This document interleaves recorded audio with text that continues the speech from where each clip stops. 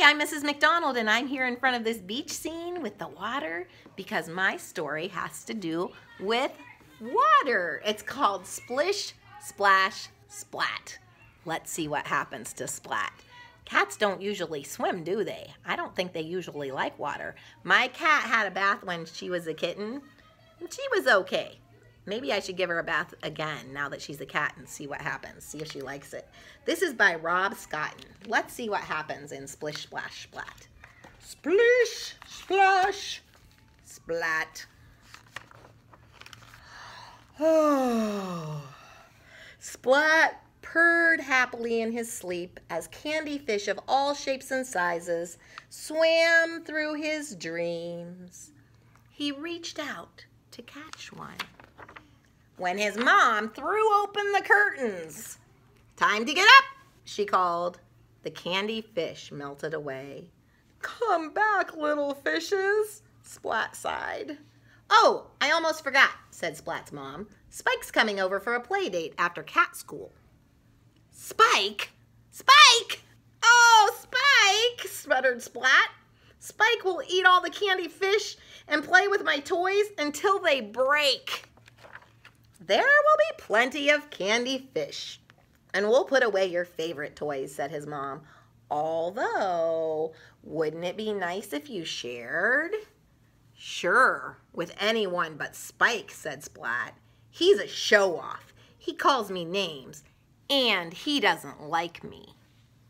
"I'm sure he really likes you," said Splat's mom. "Now get in the bath, or you'll be late." "But water is horrible," said Splat. "It's scary and wet and makes me soggy." "And don't forget to wash behind your ears," said his mom. Ugh.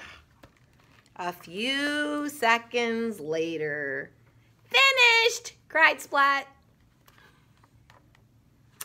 "I think you missed a bit," said his mom. "Ah," said Splat. And with a splish, he lowered himself into the water. "Water is horrible. It's scary and wet and makes me soggy." "Oh, I almost forgot. You begin swimming lessons at school today," said his mom.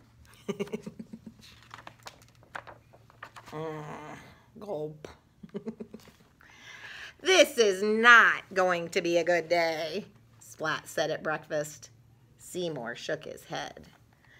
"Not a good day at all," Splat said on his way to school. Seymour shook his head. "Can this day get any worse?" Splat asked. Seymour looked through Splat's legs and nodded. "Hi, Splatty. Last one to school is a loser," said Spike with a grin. Spike sped through a puddle with a splash and was gone. "What a show-off," said Splat. "This is definitely going to be the worst day ever." In class, Mrs. Wimpy Dimple made an announcement. "Today, class, we are going to learn how to swim." The class fell silent. Almost. "Hooray!" cheered Blank. "How weird," said Splat. "Class to the swimming pool," continued Mrs. Wimpy Dimple. The class lined up by the pool. Not deep, getting deeper. Uh-oh, that must be really deep. "Splat forgot to put on his swim trunks," teased Spike. Everybody laughed. "No, I haven't. They're black and furry," Splat replied. "It's time to get in the water," said Mrs. Wimpy Dimple. "Yippee!" cried Blank, and he jumped into the pool. "That's really weird," said Splat. "Me next!" cried Spike.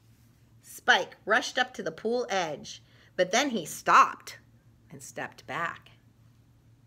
I forgot something," he said. Some of the class slowly stepped into the pool. "Me next!" cried Spike again. He rushed to the pool edge, but once again, he didn't get in. "I forgot something else."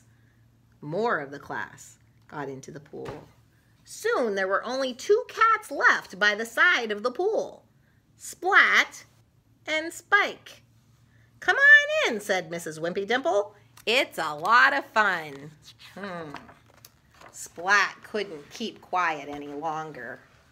"Water is horrible," he blurted, hiding behind Spike. Yes, it's horrible," said Spike, hiding behind Splat. "Water is scary and wet," they cried together, "and it makes us soggy." Splat was confused.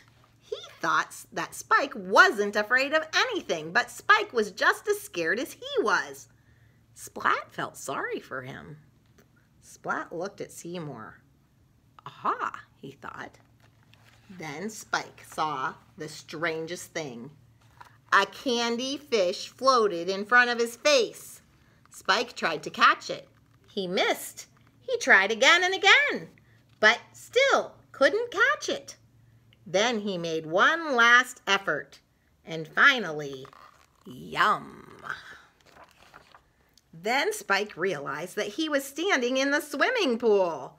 How did that happen, he wondered.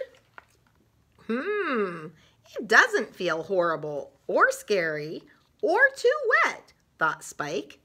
Hey, Splatty, last one to the other side is a loser. If Spike can do it, so can I, thought Splat.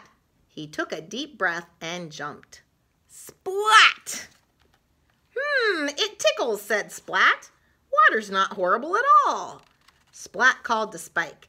Last one to the other side is a loser. Later that day, Spike went over to Splat's house. He ate lots of candy fish and played with Splat's toys, but he only broke one. He also gave Splat the perfect present. Ah, look! Swim trunks. That was a good story. I hope you enjoyed it. I'll talk to you later. Bye.